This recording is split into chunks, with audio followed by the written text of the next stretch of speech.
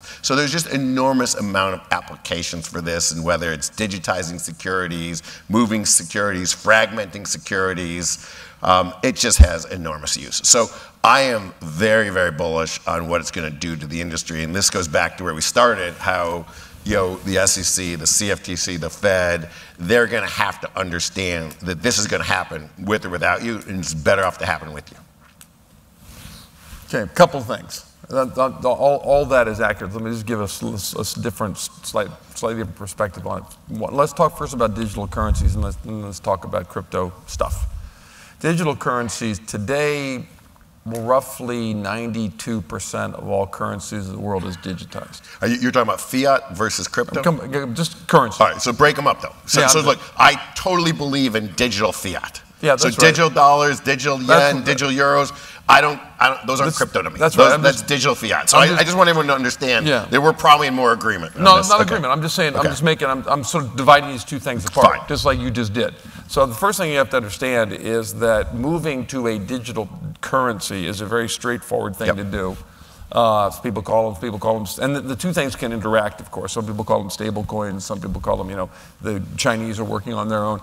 Taking that thing on paper and turning it into a digitized thing is a very straightforward thing to do, and today, the vast majority of money in the world is already digital because it's just electronic entries in banks and central banks.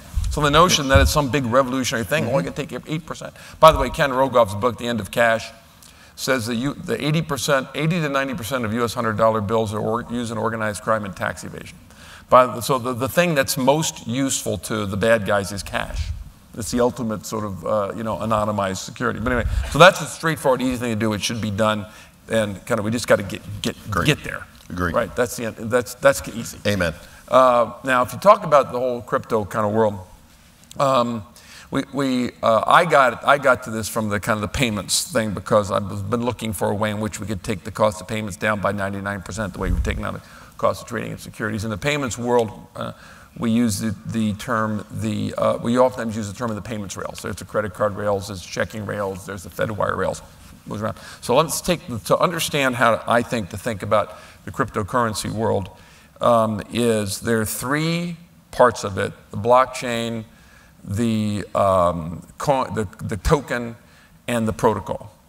And the three of them operate together to create one solution, one integrated solution that has the capacity to revolutionize the way we move things of value around the world. Let me use a railroad analogy to make the point. The token is the equivalent of the boxcar. It's the thing into which you embed something of digital value that needs to be moved from one place to another, from one part of a blockchain to another. The blockchain is the cargo invoice, is the invoice in the cargo manifest. And the rails is the protocol.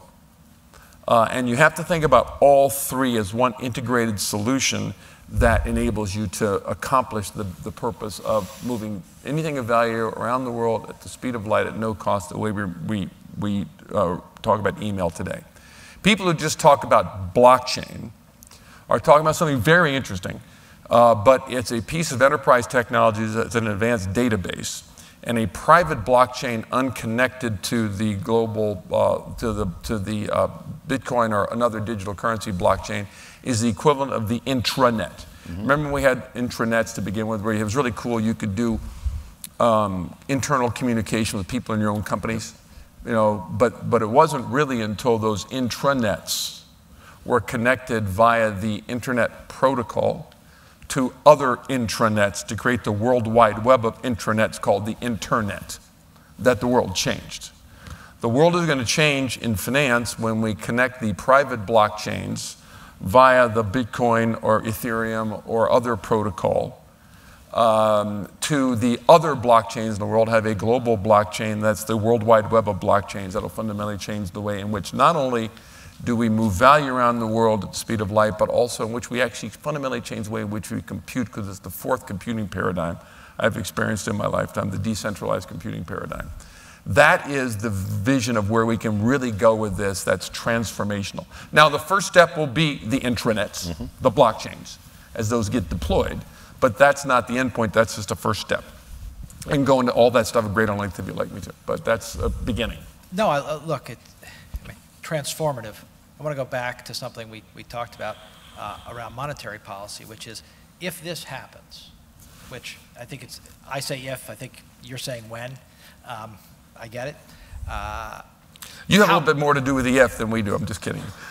No, and look, Jay, my view is it's happening. Yeah. Right. What is the U.S.'s role? Right. Yeah. Well, that's where I'm gonna go further because do my right hand. Yes, you're right. Yes, because we're both involved in companies that are doing it.